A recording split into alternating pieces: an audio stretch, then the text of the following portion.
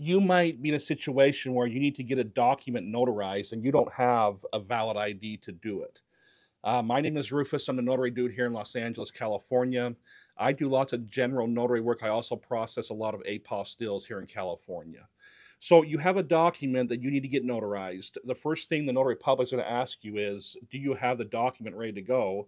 Second question is, do you have a valid ID?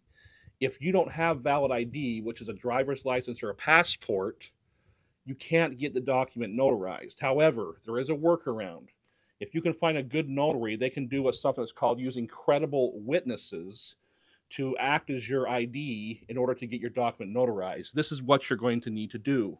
They're going to require you to find two people who personally know you, who are 18 years of age or older, and also have a valid ID.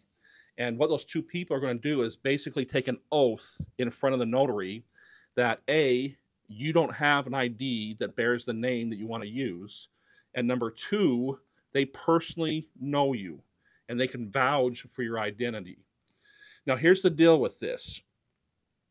Those two credible witnesses, they need to actually personally know you. You can't just bring two people you met at the gym 2 days ago.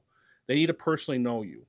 And number two, because they're taking an oath in front of the notary to your identity, they're going to sign that notary's journal.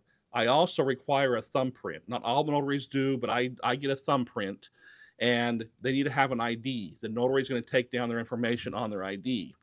So this is kind of a last resort to get a document notarized. If you can find two people who personally know you who are willing to do that, you can use them as credible witnesses to validate your identity.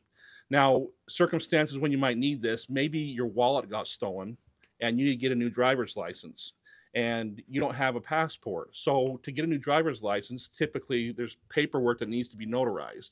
If you don't have a driver's license, how are you going to get it notarized? So these are situations that might come up when you need to have a valid ID. That's why I always suggest that you usually have two valid IDs with you.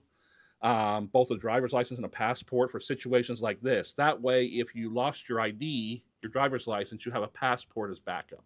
My name is Rufus. I'm the notary dude, Los Angeles, California. My phone number is below. Call me or text me if you have any questions. I'm happy to help you out.